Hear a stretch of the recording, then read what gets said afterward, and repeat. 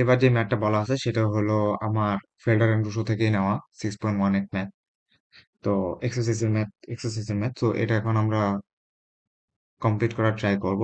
Mainly এই ম্যাথটা যদি তোমরা বুঝো তাহলে এই জায়গায় তোমাদের অনেকগুলা জিনিস কভার হবে। সেটা হলো গিয়ে, আমি তোমাদের বলে দিই, এই জায়গায় যদি এই ম্যাথটা বুঝো তাহলে 6.27, তারপরে 6.28, 6.29, এই তিনটে ম্যাথও কাইন্ড অফ কভার হয়ে যাবে, but approach will be different. Concept will be same, but approach will be different. So যদি তুমি এখন 6.18 ম্যাথটা বুঝো তো তখন তুমি এই ম্যাথগুলোর কনসেপ্টটা বুঝতে পারবা, বাট অ্যাপ্রোচ কি, কোন অ্যাপ্রোচে আগাতে হবে, তো ওই অ্যাপ্রোচটা তোমার আর কি নিজের বুঝে নিতে হবে যে কোন অ্যাপ্রোচে আগালে আমার জিনিসটা সুবিধা হয়। সো এগুলো একটু খেয়াল করিও।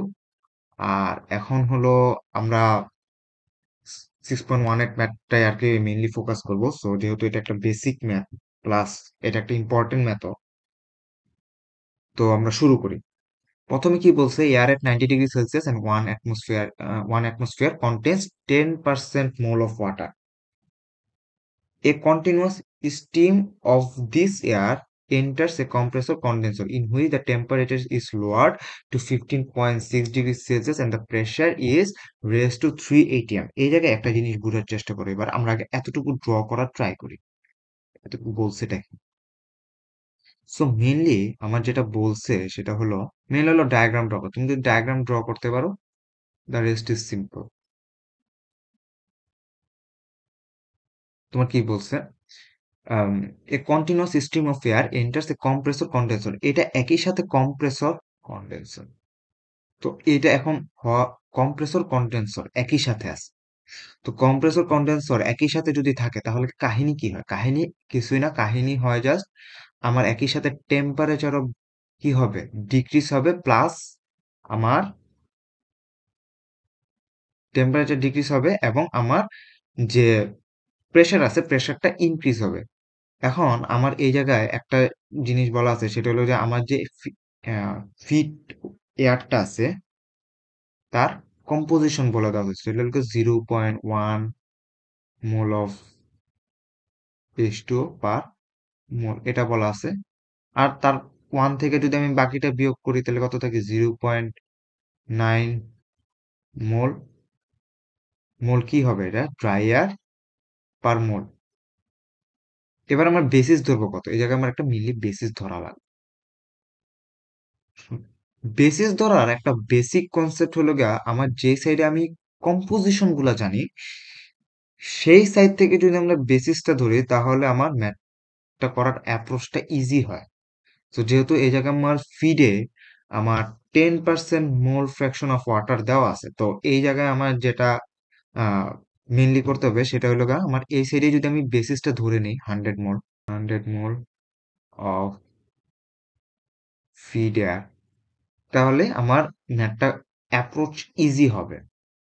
এটা আমরা ধরে নিই 100 মোল, এবং এই জায়গায় একটা কন্ডিশন দেওয়া আছে, এটা কত অ্যাটমসফিয়ারিক এবং কত টেম্পারেচারে এটা আমি এন্টার করাইছিলাম। এটা আমার টেম্পারেচার ছিল 90 ডিগ্রি সেলসিয়াস আর হলো 1 অ্যাটমসফিয়ার। আর এই জায়গায় একটু কেটে দিই, কারণ এই পোর্শনটা একটু বড় করে লিখতে হবে, কারণ এই জায়গা থেকে আমার একটু সামনে একটা কাজ আছে, সেটা আমরা পরবর্তীতে পড়ার সময় বুঝবো। তো এই জায়গায় মেইনলি যেটা হবে, আমার কম্প্রেসর কন্ডেন্সার সবসময় সেম কাজ হয়। আমার একটা এয়ার বের হয় আর একটা লিকুইড কি ওয়াটার বের হয়। ওকে, মোল এয়ার। আর এটার একটা কন্ডিশন আছে অবভিয়াসলি, কত ডিগ্রি, 15.6 ডিগ্রি সেলসিয়াস আর হলো কত, 3 অ্যাটমসফিয়ার।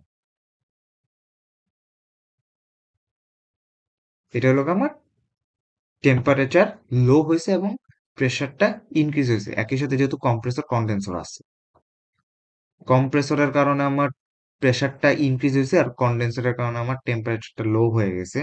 তো এই জায়গায় আমার সেম কিছু পরিমাণ কি থাকবে, ওয়াটার মলিকুল থাকবে, আর বাকি যা থাকবে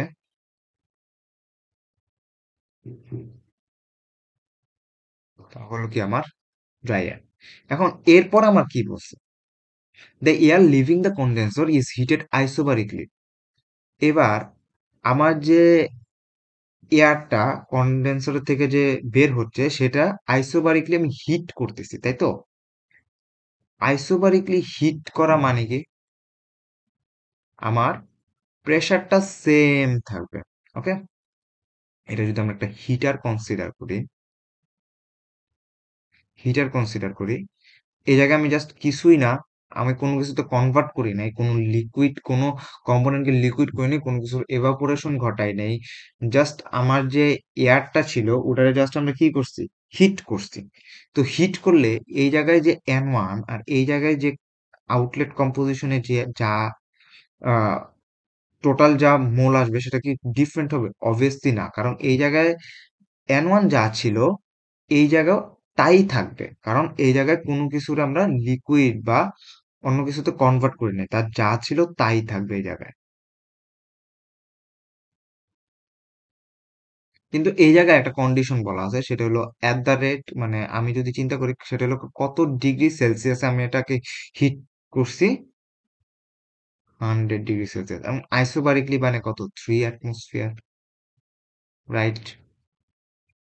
সো এই পর্যন্ত হলো গিয়ে আমার ডায়াগ্রাম আঁকা। তুমি যদি এবার ডায়াগ্রাম এঁকে ফেলতে পারো, বাকি যে কোনো ম্যাথ গুলো আছে সেগুলা খুবই সিম্পল। তোমাকে বের করতে বলা হয়েছে calculate the fraction of water condensed from the air. Fraction বের করতে বলা হয়েছে যে আমার কি পরিমাণ ওয়াটার আছে, কি এই যে কি পরিমাণ ওয়াটার আছে আর কি পরিমাণ আমার ফিট দিছিলাম তার রেশিওটা বের করতে হবে, দ্য রিলেটিভ হিউমিডিটি বের করতে বলছে এই 100 ডিগ্রি সেলসিয়াসে। আর হলো the ratio of outlet at 100 degree Celsius, এই যে রেশিও N1টার ভ্যালু বের করতে বলছে, আর metre cube of fit of 90 degree Celsius, এই যে এইটারটা বের করতে বলছে, রেশিওটা বের করবো এখন। সো আমরা এখন ম্যাথটা অ্যাপ্রোচ করি, আগে যা আননোন আছে সেগুলোকে বের করি। তো এই জায়গায় আমার মেইনলি যা করতে হবে সবার আগে যেটা আমার আউটলেটে Y1 এর ভ্যালুটা যদি আমি বের করে ফেলতে পারি তাহলে আমার জন্য ইজি হয়। তো Y1 এর ভ্যালু বের করতে গেলে আমার কি কাজ করতে হবে আগে, Y1 এর ভ্যালু যদি আমরা বের করতে চাই, তো Y1 এর ভ্যালু আমরা এই জায়গায় একটু লিখি, আউটলেটে যদি হিসাব করি, আউটলেট অ্যাট কন্ডেন্সার, ওই তো কন্ডেন্সর একই, কন্ডেন্সর কম্প্রেসর একই একই জিনিস আর কি। জাস্ট এই জায়গায় আমি জাস্ট কন্ডেন্সর লিখছি, তুমি চাইলে এই জায়গায় প্লাস কম্প্রেসরও লিখতে পারো, কোনো সমস্যা নাই। তো এই জায়গায় আমরা যেটা করব সেটা দেখো তো, এই জায়গায় আমার টেম্পারেচারটা কত আছে, 15.6 ডিগ্রি সেলসিয়াস, 15.6 ডিগ্রি সেলসিয়াস। তো আমরা কি জানি, P of that temperature, vapor pressure of that temperature is equal to mole fraction of water, water vapor into কি, আমার সিস্টেম প্রেসার। তো এটা আমরা কত ডিগ্রি সেলসিয়াসের জন্য বের করব, এটা অবভিয়াসলি আমি বের করব হলো 15.6 ডিগ্রি সেলসিয়াস। আমি যেটা বলছিলাম, আমি আগের একটা ভিডিওতে বলছিলাম, আমরা যে সাইডে হিসাব করব ওই সাইডে আমার কি কত টেম্পারেচার আছে ওইটার অনুসারে আমরা সবসময় ওই কম্পোনেন্টের ভ্যাপার প্রেসার নির্ণয় করব। তো B3 থেকে এটার ভ্যাপার প্রেসার আসবে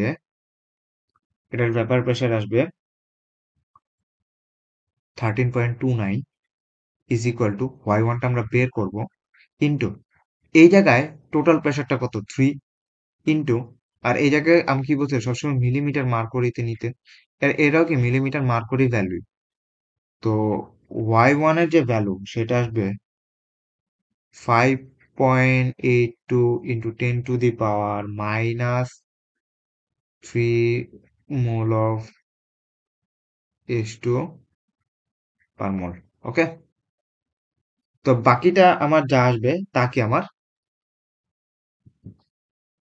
ড্রাই এয়ার। সো এই জায়গায় আমার এতটুকুই মেনলি আমার কাজ ছিল, যদি আমার এই প্রশ্নের সবচেয়ে কঠিন প্রশ্নটুকু বলা তাহলে এতটুকুই। তো এখন আমরা যেটা বের করবো সেটা হলো আমার n1 n2 এর ভ্যালুটা বের করবো। আমরা y1 পেয়ে গেছি, 1 মাইনাস y1 পেয়ে যাবো। এই যে 1 থেকে জাস্ট এই ভ্যালুটা যদি আমরা বিয়োগ করি তাহলে আমরা y মাইনাস y1 বা ড্রাই এয়ারের ফ্র্যাকশনটা পেয়ে যাব। তো এখন আমরা সম্পূর্ণ ম্যাথে ঢুকে যাব। ওভারঅল ব্যালেন্স যদি করি তাহলে আমার কি আসবে, 100 is equal to n1 plus n2। এটা আমার 1 নম্বর ইকুয়েশন। তো আমার আরেকটা ইকুয়েশন লাগবে, সেটা আমরা কিভাবে, কেউ যদি ড্রাই এয়ার ব্যালেন্স করে, আমি আবারও বলতেছি, কেউ যদি ড্রাই এয়ার ব্যালেন্সও করে, no problem. Dry air balance করলেও সেম অ্যান্সারই আসবে, কোনো সমস্যা নাই। সো আমরা যদি এই জায়গায় এখন S2 ব্যালেন্স করি, প্রথমে আমার যেটা ছিল 100 into 0.1 is equal to n1 into 5.82 into 10 to the power minus 3 plus n2, right? তো এই দুইটা আমরা কি করব, সলভ করব। সলভ যদি করি তাহলে আমার যেটা আসে সেটা হলো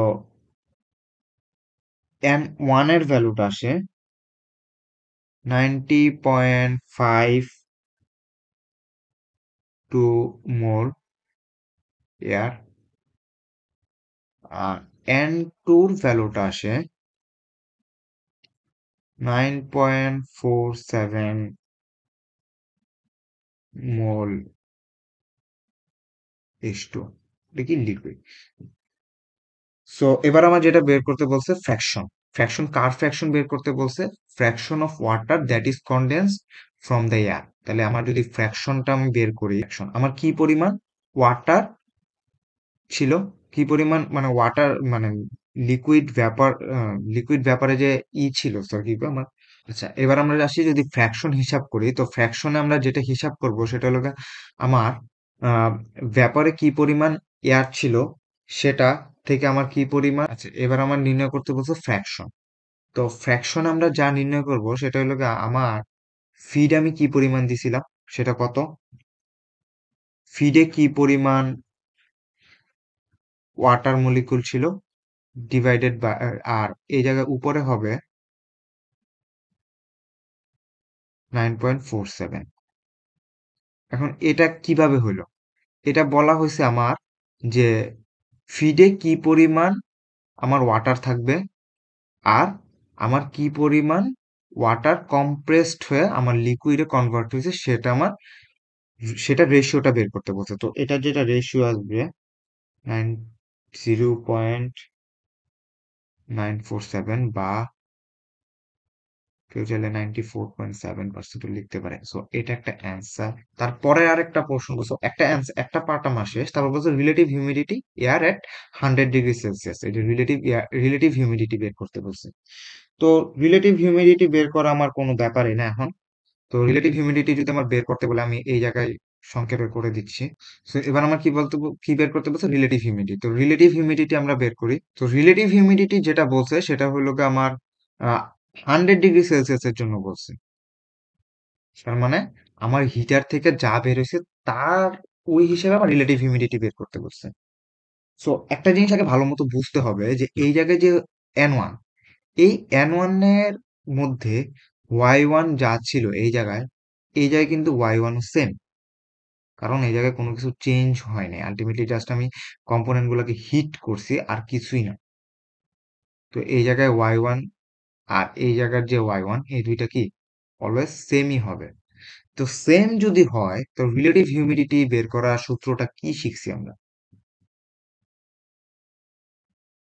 রিলেটিভ হিউমিডিটি বের করার সূত্রটা শিখছি is equal two mole fraction into system pressure divided by vapour pressure at that temperature. তাই তো, এটাই তো শিখছি আমরা।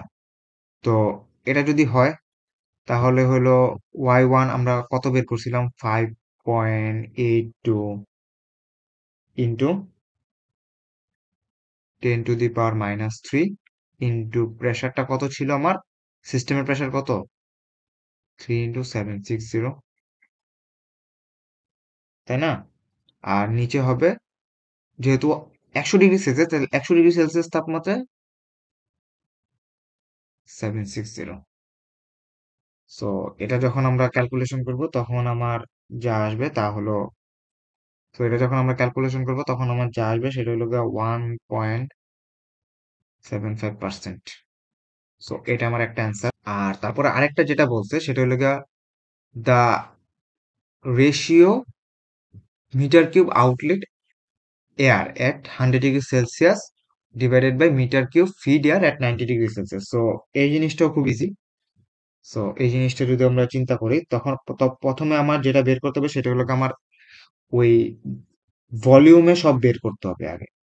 তো ভলিউম আমরা কোন জায়গাটা বের করব সেটা হলো আমার ফ্যাক্ট আগে। সেটা হলো আমার দুইটা জায়গায় বের করতে হবে, একটা হলো আউটলেটে আর একটা হলো ইনলেটে।